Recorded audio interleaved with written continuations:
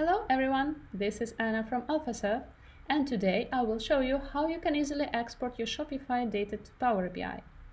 You need to set up the Shopify Power BI integration first. You can do it using the Shopify REST API, but you need to be ready to overcome a few challenges such as pagination or API calls limits.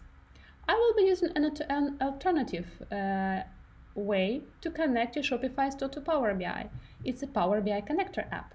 Let me show you how it works. After you've installed the application, go to Apps and select Power BI Connector.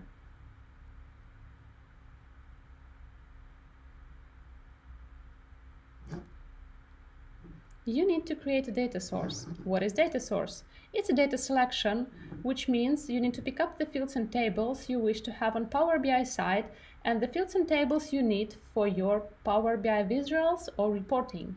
As you see, there is an easy navigation on the left side, so you can select any tables and fields from each category. Let's select products, for example. If I need to export products for my reporting, I can pick up the fields which actually I need to have on the Power BI side. As you see, there are various tables in the product section, so you can pick up any fields like collections, even images, options, price ranges, whatever. Name your data source. You can also apply filtering. For example, you can pick up the products created at a certain date, after or before or within the time frame, or you can select the product type, SKU tag, whatever. I will not be applying any filters, so let's save the connector and get back to data sources page. As you see, the data is not ready. I need to prepare it for export. I press the Generate button and wait for some time when the application prepares the data I've selected. You will always see the actual status of the data preparation in this part of the data source. We need to wait until the status is ready. This means that your data is ready for export. It can take some time depending on the number of fields and tables you've selected. So let's wait a bit.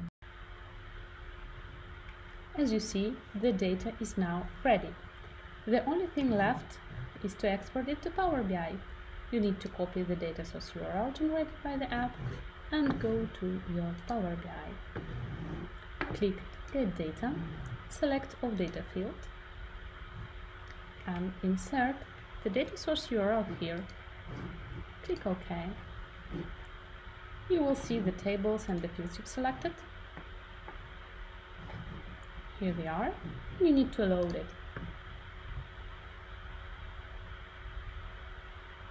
Let's wait until it loads.